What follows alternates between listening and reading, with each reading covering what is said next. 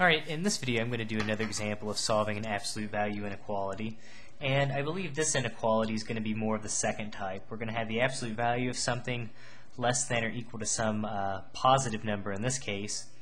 Basically we'll just remove the parenthesis or the absolute value and sandwich this quantity a in between the positive b and the negative b. So we have the absolute value in this case of 4 minus 3x minus 6 plus x less than 12. First I'm going to simplify inside the absolute value. 4 minus 6 would be negative 2.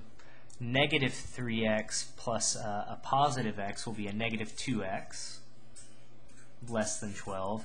And again, to solve this type of inequality, absolute value inequality, we just remove the absolute value, we make it less than 12, but then we also make it greater than negative 12.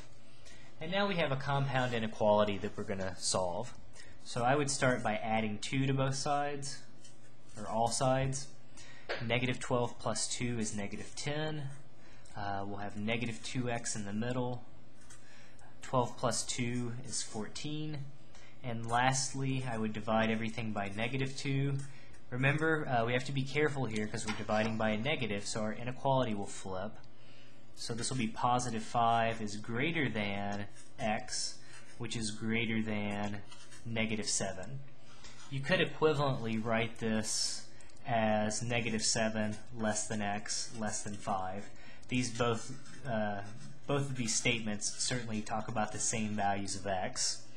And again, if you wanted to write this in interval notation or to see a graph, it says here's negative 7, here's 5.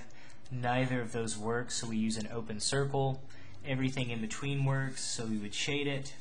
And then simply to write that in interval notation, we could say our solution is starting at negative 7 but not including it, going up to positive 5 again but not quite including that value.